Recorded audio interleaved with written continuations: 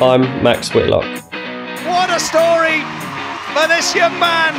I'm a men's artistic gymnast. And here he is with a nailed dismount. That is a fantastic effort. I'm an Olympic medalist, a British and European champion. And now, he is a world champion on pommel horse.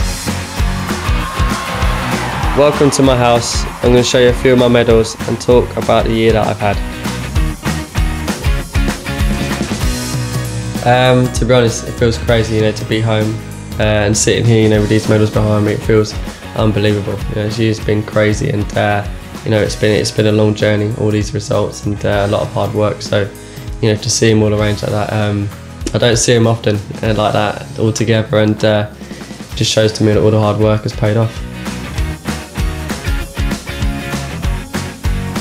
So I post a lot on Instagram, so I thought we can have a look through the year and see what I've been up to and see how the year's gone. I love doing things outside of the gym, and this was a photo shoot that I'd done, which was absolutely brilliant. We produced a great video for it, and a lot of the time, it's a lot of interviews and photo shoots like this, and it's great fun, and I really enjoy doing them. We do a lot of training camps up at Lilleshall, so it's good for us boys to sort of catch up and train together before the major championships coming up. So we do a few weeks before every competition there, so we can sort of be together as a team and prepare up there together. So this photo obviously shows who was selected to represent Team GB at the World Championships, and every build-up is a long build-up, and to go and be selected to represent your country is an amazing feeling. Personally, there was pressure on me because the beginning of the year was a struggle. Glandular fever sort of really took it out of me for the Europeans, and that didn't really go to plan. At first, it was tough because I didn't know what it was. I remember saying to my mum and dad that I literally felt the fittest that I've ever been. So I was really ready for Europeans, and I felt good. For going from that level and then dropping completely to not making a routine was horrible. When I found out I got blood clots back, it was glandular fever. It was all about resting up, getting back into it, and I was so motivated going in and doing this build up to the World Championships that it was about really going for it for me.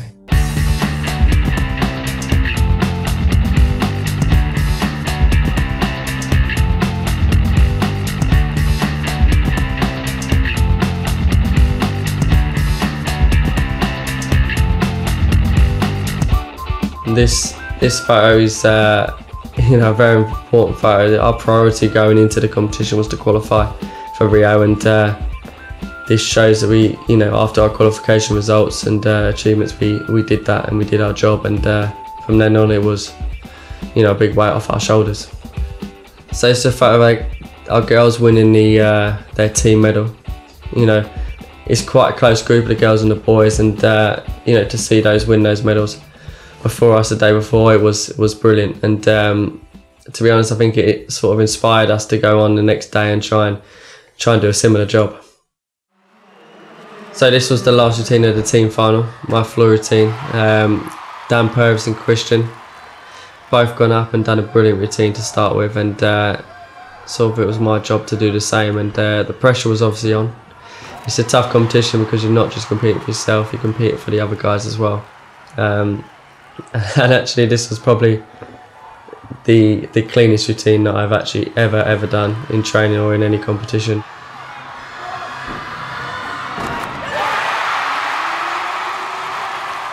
At that point, when the audience erupted and the team was shouting and going mental, was a feeling you don't get often.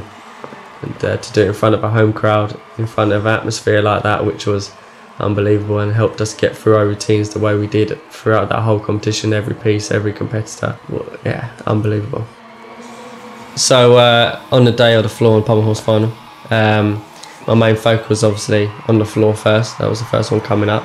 I went into the warm-up gym with Scott, and instead of just warming up the floor and going to compete on the floor, for me that doesn't help. It just makes it a bigger thing. I went in, I warmed up parallel bars, I warmed up the vault, and then warmed up floor, and then went out and marched out and done that piece. What a story for Max Whitlock here on floor. He's got a silver. Time to refocus because pommel horse is next for him.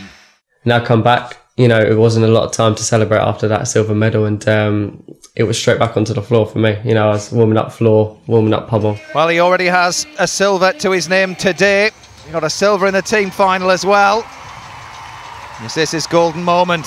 So obviously this was the moment where I had to step up and in the pommel horse final. Obviously nerves were going a bit crazy right now. I didn't know anything that had gone on. I don't like looking at the scores or anyone who's competed before me. And Scott knows that as well. And he said to me, so what do you want to do? Talking about what routine we want to do and what we want to go for. And it's quite a long discussion. And we decided to up it by 1/10. 1/10 deduction wise isn't a lot. You know, it can be a flicker of the toe, but on your start score, it adds a massive risk. Max Whitlock here with his 20th routine of these World Championships. This here was the point where me and Scott tried to add in that extra temp. So coming out of that skill felt good, knowing that it was a different one to what we planned originally. That was a big skill as my second G element, which is one of the hardest you can get on the pommel horse. This feeling was unbelievable. This was when sort of I knew, and I was proud, and I was, you know, very, very relieved that I'd made that routine. Then I looked up, you know, saw Lewis's score, and he scored obviously a massive 16, and I knew it was going to be close. 16.133. Max Whitlock is the pommel horse world champion. When all sort of the emotions hit you and all that hard work, it's literally a feeling you can't explain. You just knew it had paid off, and sort of where I felt like that I'd done it and I'd become a world champion, which was absolutely crazy. So after the World Championship, it was quite hectic, very busy, and this is just one of the photos of nearly the 30 interviews that I've done in that day. And you know, it's brilliant for us just to get our sport out there even more. So yeah, there's been talk about a move coming from me, the Whitlock, and it's something that I really, really want to achieve. I want to get my name in the code of points for gymnastics, and obviously the dream would be to get it on the pommel horse. There's been a lot of hard work and a lot of training going into it, and it is important to keep the new skills secret, yes, but you know, in the gym, you know, everyone gets involved, and it's just about not putting it up on the internet. I haven't had loads of time to practice it at the moment, but hopefully sometime in the future it can be seen.